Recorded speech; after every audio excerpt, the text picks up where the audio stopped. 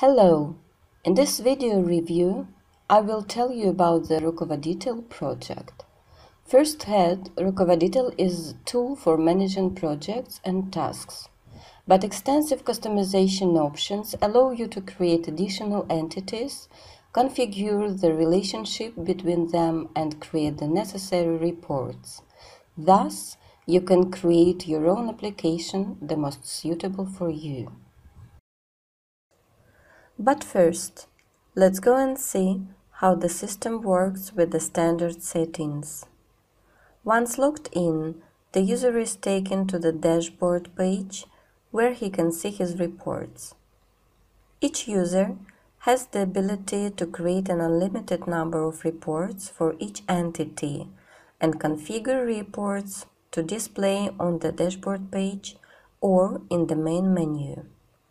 Let's create a new project. By default, the project is provided with the standard fields such as name, description, status, etc.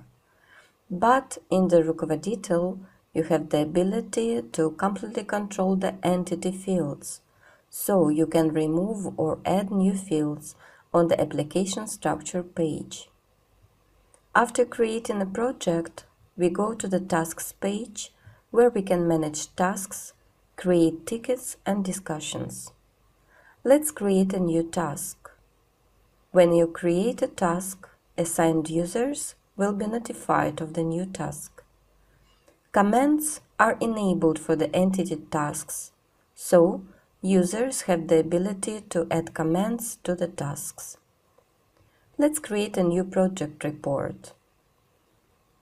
When you create the reports, you choose the entity for report and enter the name of the report.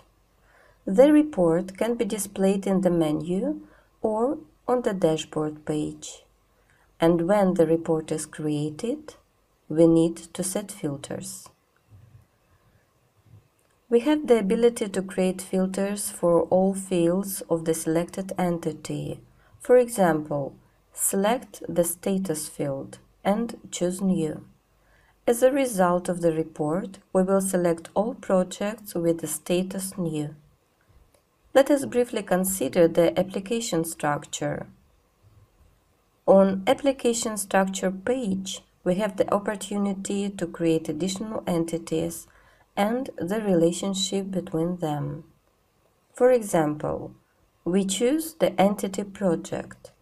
For each entity, we can configure fields, view, access, and comments. For more details about application configuration, go to Features page.